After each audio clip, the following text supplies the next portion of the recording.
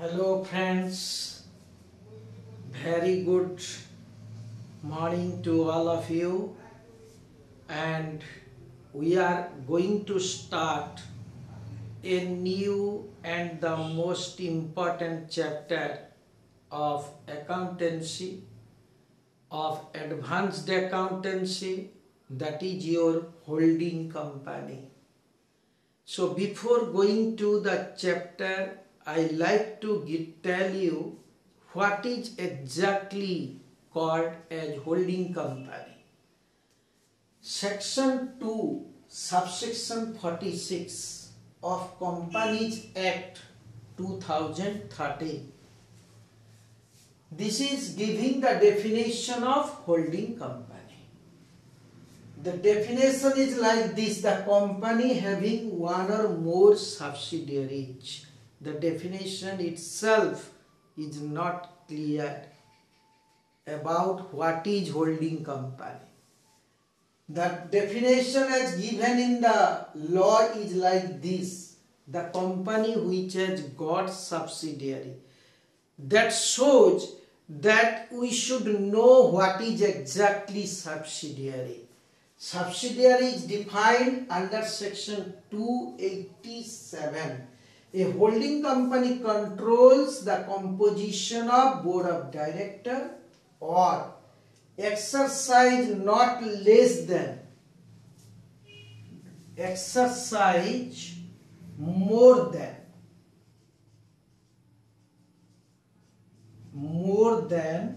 50% of voting power in other company. This is holding. That means the company which is controlling the board of directors of other company or more than 50% voting power in other company. The other company is called subsidiary. The controlling company is called holding company. फिर भी whatever may be, this is also requires certain explanation. So let us start with the details of how the holding company and subsidiary relationship exist. So let us start with more detail.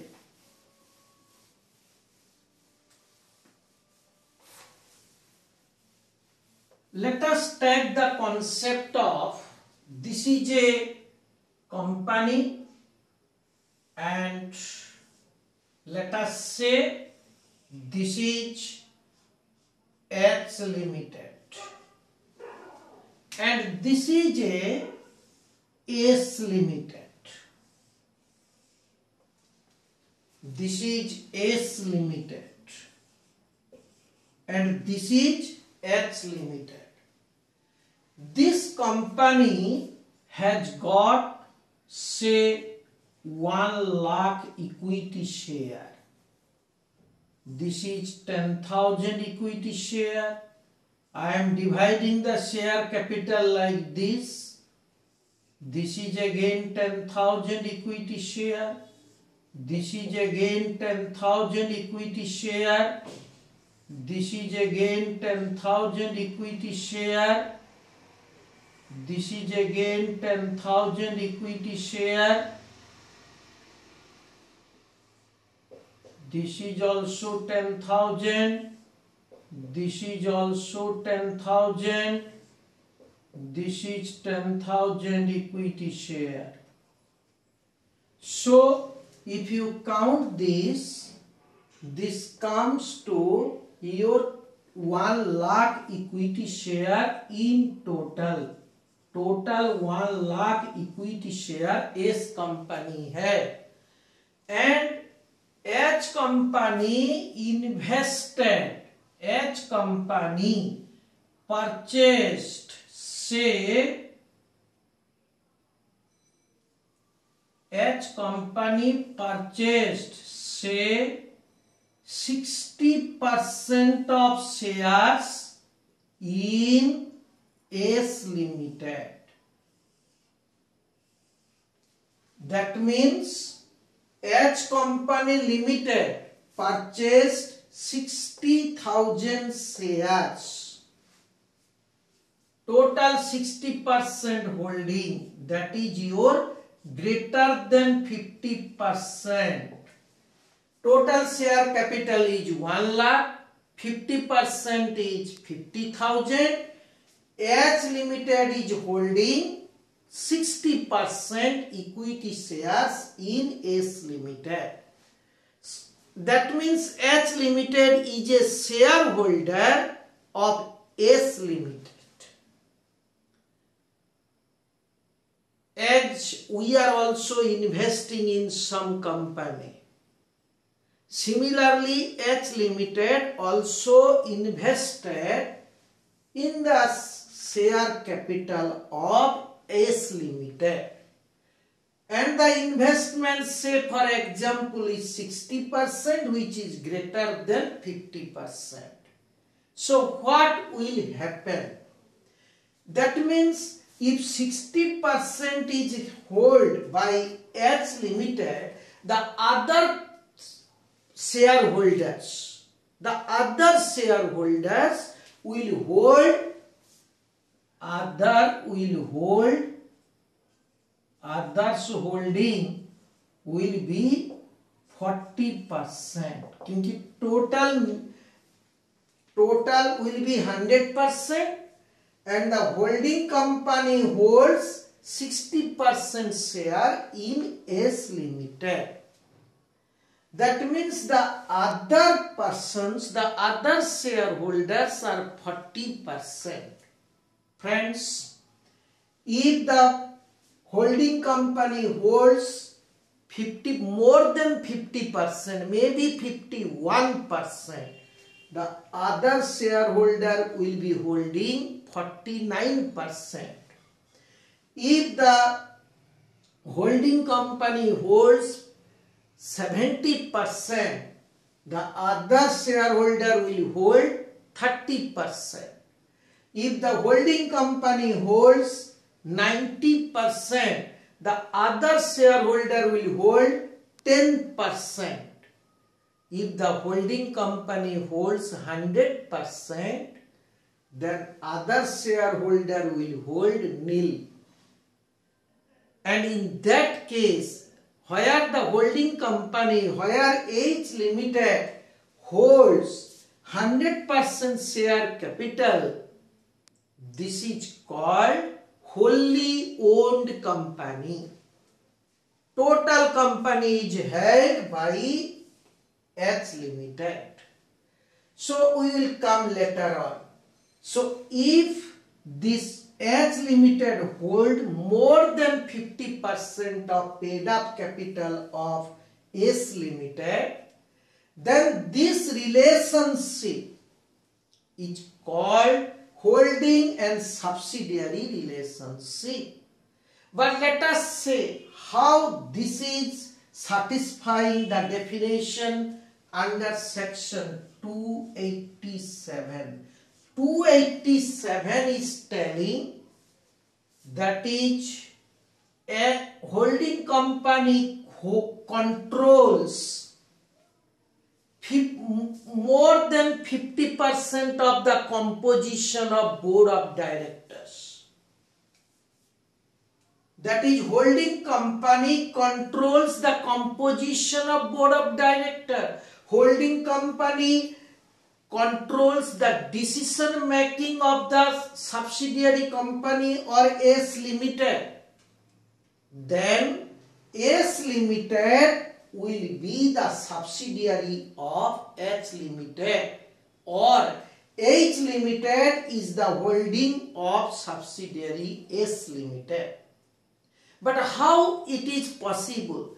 If H Limited hold more than 50% share capital, obviously they can appoint directors in this company by virtue of their shareholding or by virtue of their majority share. Right? So if H Limited holds 60, 70, 80% of share capital in S Limited. H Limited can appoint directors, more directors in the board of S Limited. And as you know, the company does not take decision by itself. The board of directors are the powerhouse of the company. They take all the decision pertaining to the company.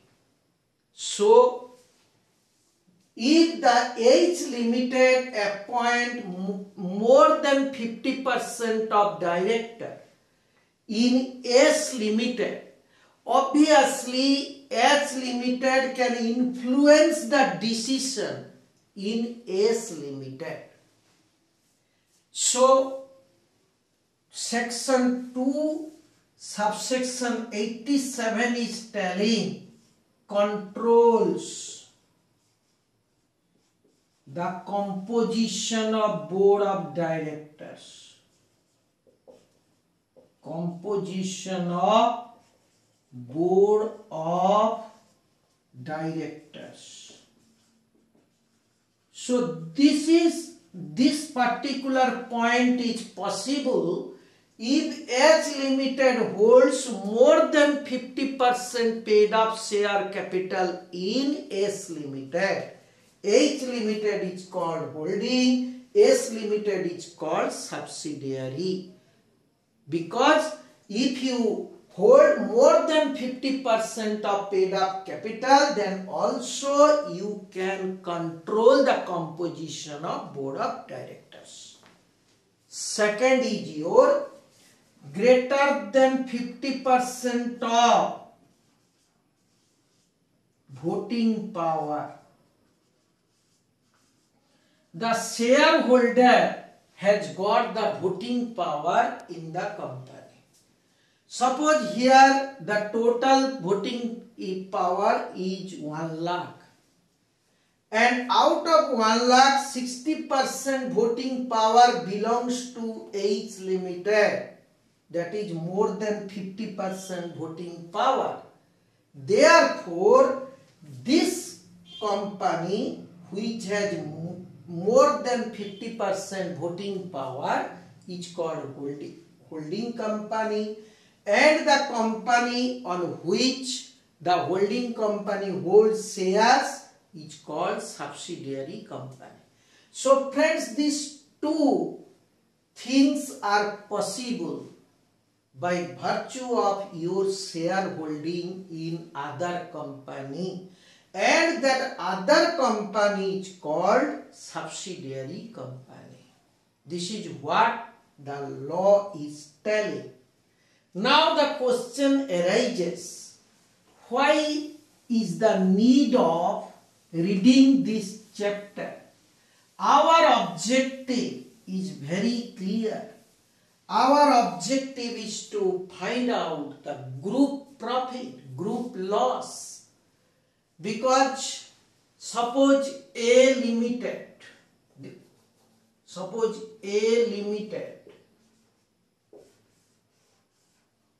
holds greater than 50% of share in B Limited. There exists a relationship between these two, that is holding subsidiary relation, and this company can influence this company.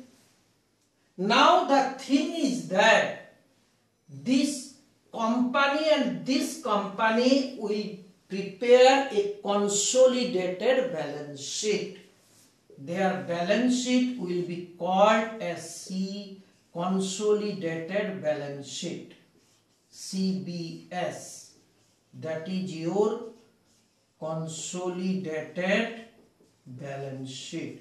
And this Consolidated Balance Sheet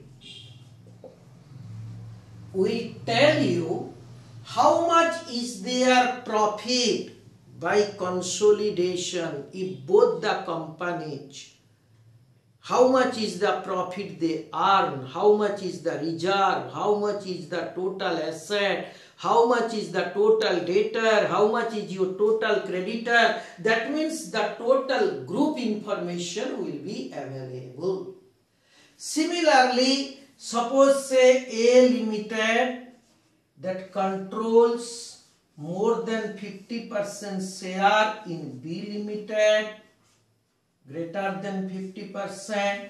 Again, B Limited controls greater than 50% in C Limited, right? So, A Limited is the holding company of C Limited.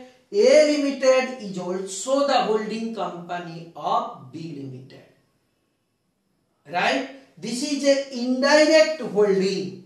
This is direct holding. This is your indirect holding.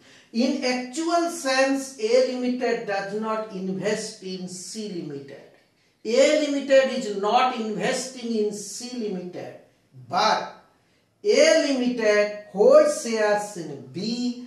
B holds more than 50% share in C. Therefore, A Limited is the holding company of C Limited. So, when we will prepare consolidated balance sheet, we will prepare the balance sheet for these three companies in one place. Right? Now the question arises, that is, how this particular CBS, that is consolidated balance sheet, how it operates. Suppose this is a balance sheet of holding company H Company Limited. This is the balance sheet of subsidiary company limited. Now subsidiary company has a share capital. Let us say the share capital is say 1 lakh. So holding company has invested in the holding company's balance sheet. There is a investment. Say 10 each, that means 10,000 share, 6,000 shares in S Limited. Say purchase price is 75,000. So holding company invested in 6,000 shares in S Limited. Right? It has got 10,000 shares. So, what is the degree of holding? The degree of holding, that is your, we can calculate degree of holding. And we can calculate like this. This is your 6,000 shares. And here this is 10,000 shares. So 6,000 divided by 10,000 into 100. This is your 60%. So 60% of the shares in S Limited is held by H Limited. Right? That means if we divide this share, if we divide this, 60,000 will go to your holding company and 40,000 other shareholders. This will go to your minority interest. Let me tell you what is your minority interest. The holding company is holding more than 50% share in subsidiary limited. So the other persons are generally holding less than 50% share. and as they are holding less than 50% share, therefore their status is called minority, right? And this minority word is very famous in India. All of you know that. So this degree of holding is 40%. Minority will be 100 minus 60%. It comes to 40% is the minority. Let me tell you another one example. If the degree of holding is say 90%, that means holding company is holding 90% share in S Limited. So the minority interest, minorities are holding only 10%. This may be also. If you take degree of holding is 100%, then minority holding is 0. This is called wholly owned subsidiary company.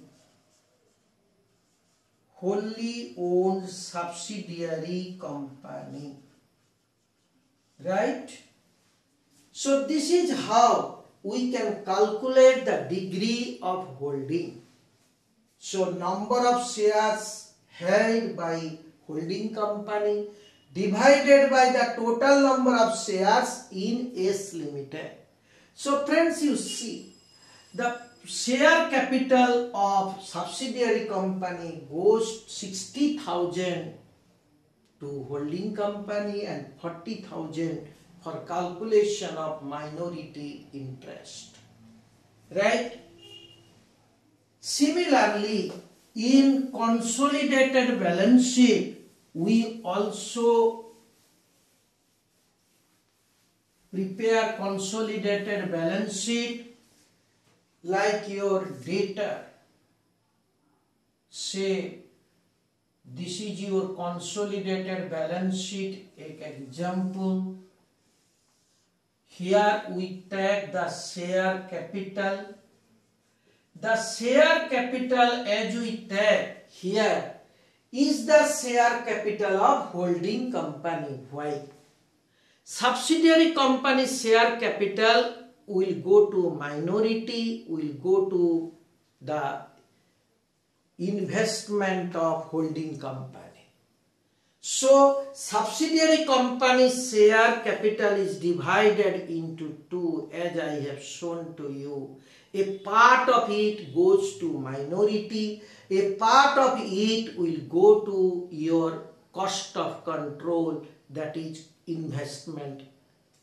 So subsidiary company share capital will not come, only holding company share capital.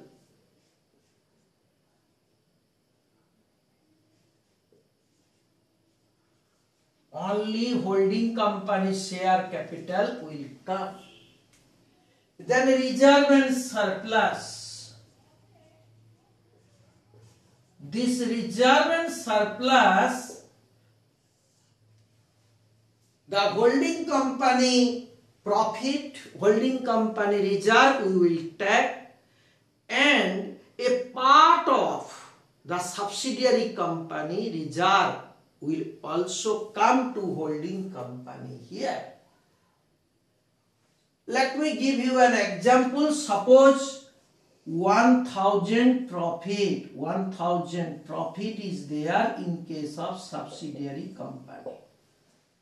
So out of this 1,000, 1 lakh profit, 60%, 60,000 will go to holding company, because holding company holds 60% in subsidiary company as per their holding pattern, degree of holding 60%, and the 40% of the profit will go to minority interest, 40%. So 60% of the profit will go to holding company and minority, 40% of the profit will go to minority. So 60% plus holding company profit, that will come over here. Holding company plus share from subsidiary company limited. This will come over here. Then creditor, it may be loan, it may be creditor. We will tag that creditor, holding company creditor, and subsidiary company creditor. We will add it and tag it to outside. This is your creditor. Bills payable also same thing. At last we shall write the minority interest. Right? The minority interest will come at last. What does it mean, minority interest? That is the interest of the other shareholder who are holding less than 50% share. Their capital will come, their profit will come, reserve will come for the minority. Everything is added. We will get the minority interest here. Similarly, in the asset side, if we go to the asset side, we will say land and building. On this land and building, the holding company and the subsidiary company, both of their land and building will come. This is very simple. Similarly, because why we are exactly adding all these things? The things are very simple, because we are operating as a group, as a whole. And we are keeping separate the minorities. We are preparing the group as a whole. Similarly, all the assets will be shown like this. Then debtor also same, holding company, subsidiary company, and if there is any adjustment that will have to be done, we will come in detail. Similarly, cash and bank also, stock is also there. Stock also same, holding company, subsidiary company. So let us add and extend it to outside.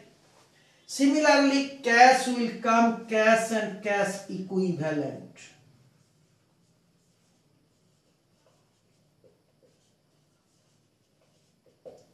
Now, H company, S company, we will add and give it to outside. Right? So this is your a normal form, very simple form of CBS consolidated balance sheet. Now, this, how to integrate these two companies? The companies are different, their balance sheet are different. Holding company balance sheet is different, subsidiary company balance sheet is different. Now the job is how to integrate them, how to combine them so that it will reflect the group result. Now, friends,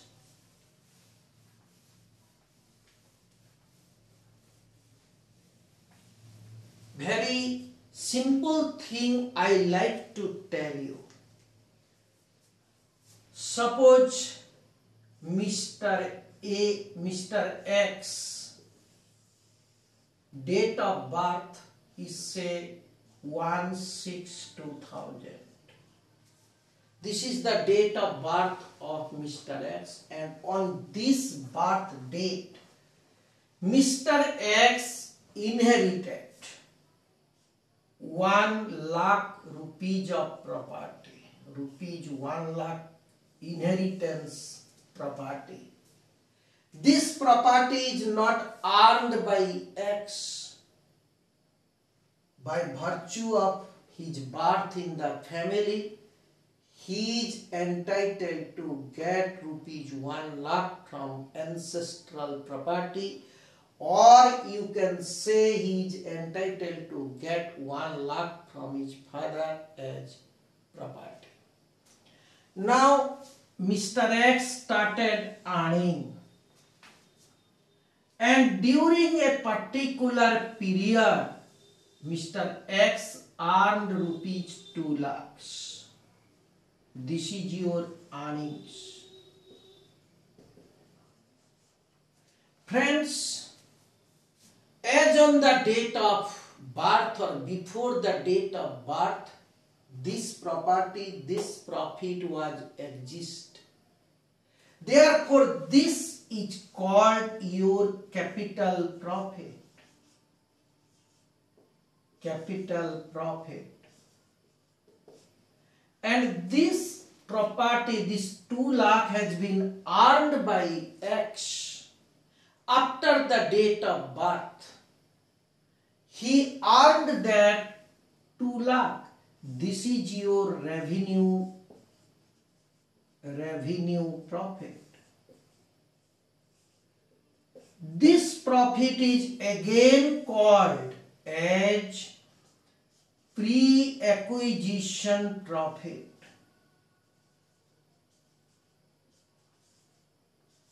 You can also say pre-birth profit. Before the holding subsidiary relationship starts, this profit was there. This is your pre-acquisition profit, and this is your post-acquisition profit. Post-acquisition profit. Right? So one is your pre-acquisition profit, another one is your post-acquisition profit. So whatever you earn as on the date of acquisition, that is your pre-acquisition, and after the holding subsidiary relationship established, whatever you earn, that is your revenue profit or post-acquisition profit. So let us come to the concept here. One of the most important concept is, that is your concept 1.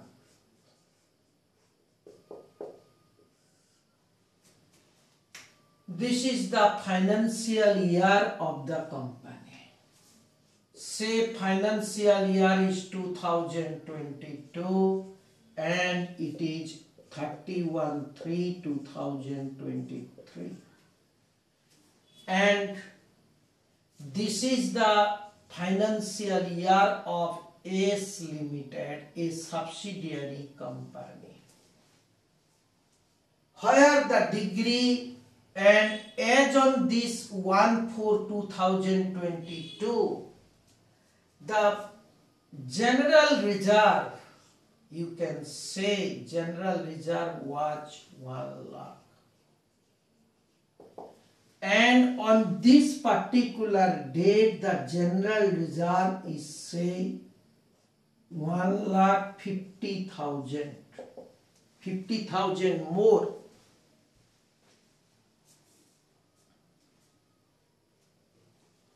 Now, the date of the holding company holds shares on this particular date. This is your date of holding. So, holding company holds shares. Holding company holds shares on this particular date, that is 1/4/2022. Let us assume that holding company hold 60% share on this particular date, that is beginning of the year. On this particular date, H Limited, the holding company invest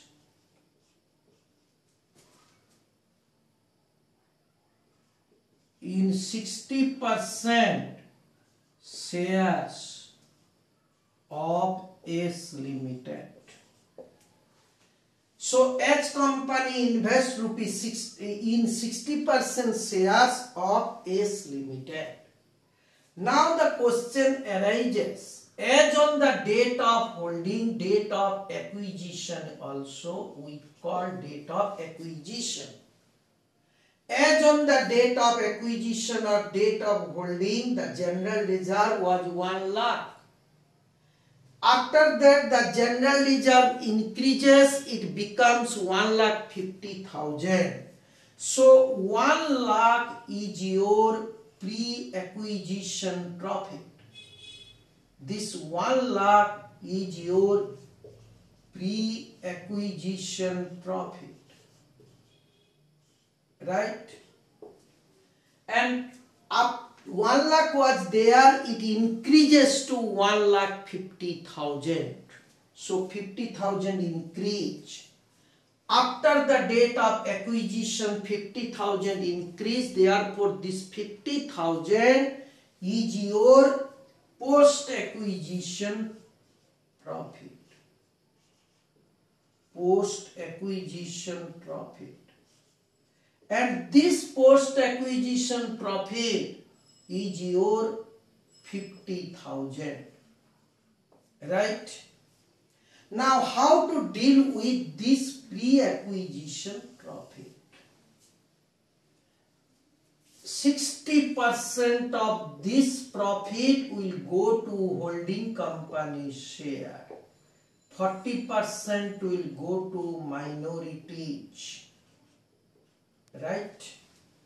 So 1 lakh into 60%, 60,000 will go to holding company share, and 1 lakh into 40%, 40,000 will go to your minority interest.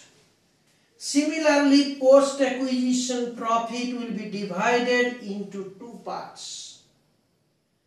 This will be your 60% will go to holding company share and 40% will go to minority interest.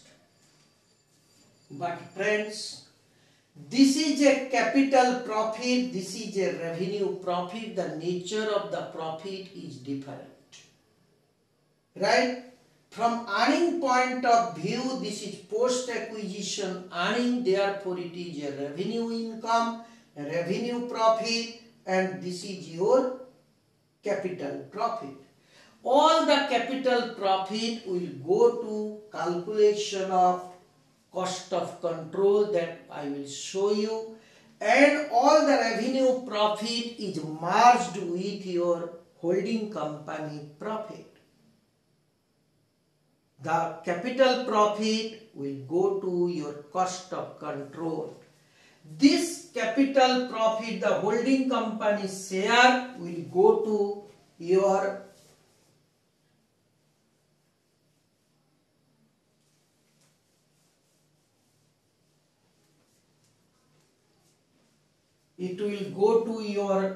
cost of control,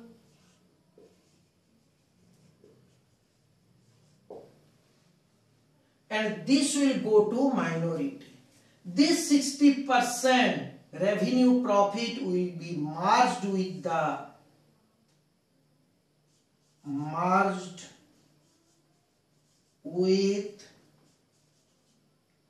revenue profit, revenue reserve of holding company. Right? And all the minorities will be placed in one place. So the total minority will come. And the total minority will go to the liabilities of the balance sheet, consolidated balance sheet. Right? Similarly is the case of PL. This is a case of reserve. Similarly is the case of PL. Right? So this is your concept number 1. Like this, we shall continue with at least 8 concepts so that conceptually you will be clear. Then we will go to the format, how to deal with the problem, and we shall start with the problem. This holding company, we shall take many number of classes and we shall solve all the problems that a person will be facing in case of your become 6th semester of Calcutta University, other universities, and in case of CMA, in case of CS, and all these persons MCOM, they will have no problem. We will solve lot of problems on this particular chapter so that students will get the total attention of this particular chapter here. So friends, if you like the video, please subscribe and offer your valuable comments. And all your comments will be answered in the next class. Let us meet in the next class. Thank you. Let us continue with the holding company.